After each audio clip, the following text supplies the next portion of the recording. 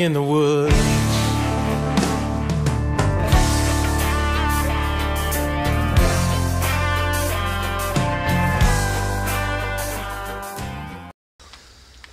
Morning guys, I'm Dave Canterbury at the Pathfinder School. I wanted to share a little quick tip or trick with you today about a suspension system that you can make very simple using a piece of cordage for your pot over the fire.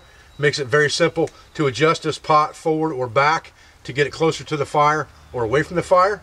Also makes it very easy to swing it on and off the fire, and it's a very simple system, 2 sticks and a piece of string and you're home free. So I'll show you that in just a minute. Stay with me guys.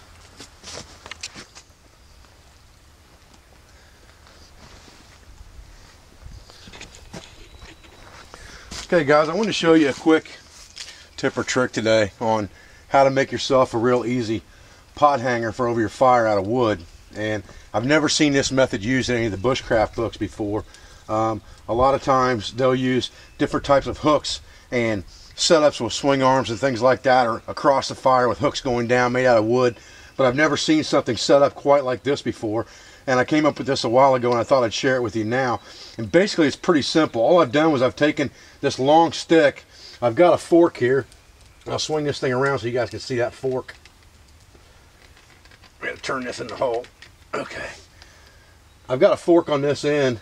And when you're putting a fork into the ground like that, what you want to do for cooking or whatever you're going to do with it, you want to make sure that it's a stick that's sticking out of the side, so you can hammer on the top without splitting the fork out. You don't want just a fork, because then you're not going to be able to hammer it in. So you want something that's like this, so you can hammer on this and you're not going to affect your hook.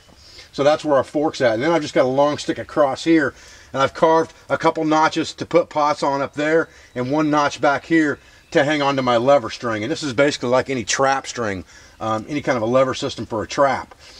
And now what I can do with this is I've cut a notch down here as well, and I've just wrapped around there and tied a square knot in a piece of bank line, not a big deal, and adjusted it to where I wanted the tension. And I've just tied an overhand knot here with a loop to go in this notch. It's a pretty simple concept. Now, all I do with this, I'll turn this back over the fire. If I want to lift this pot higher off the fire, I can just back this up. This lever's going to hold it in place, okay?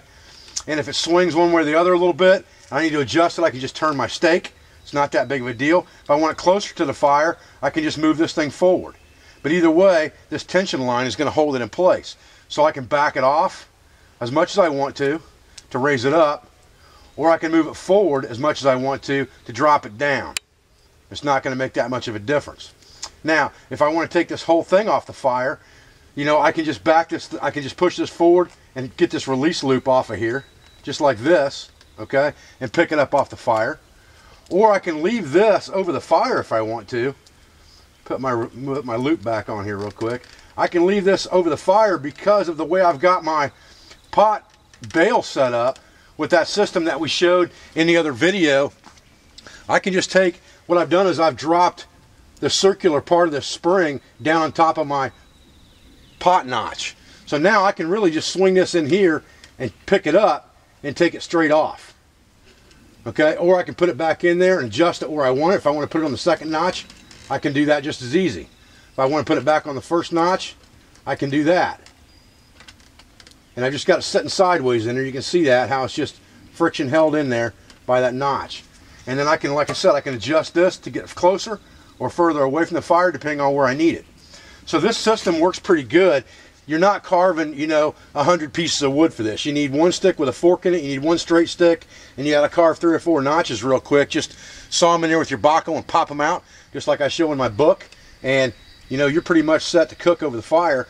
And you're going to get your water heated up a lot quicker above the fire, because the hottest part of the flame is actually, you know, about 2 centimeters above where the flame is. It's not right down in the coals. It's really not the hottest part of the fire unless you've got a lot of oxygen going to that fire.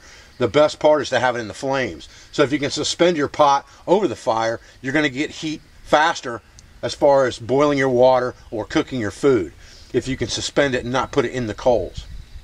That's part of the purpose of the Pathfinder pack stove, was to kind of lift your water bottle or cup up above the coals, and you set that thing right down in the coals, put your cup on top of that, and you still have aeration underneath to let oxygen get underneath there and get that heat to rise.